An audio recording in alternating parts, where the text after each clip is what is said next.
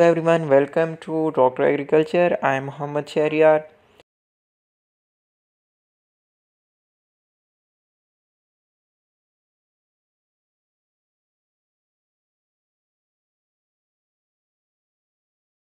Growth versus development.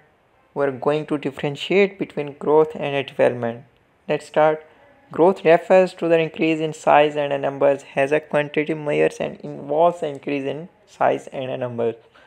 And if we talk about the development refers to an improvement in circumstances, has a qualitative measures, encompasses overall changes including growth and other progressive changes.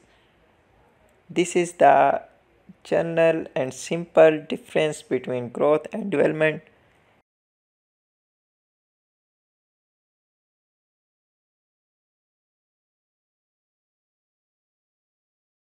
Keep watching Dr. Agriculture.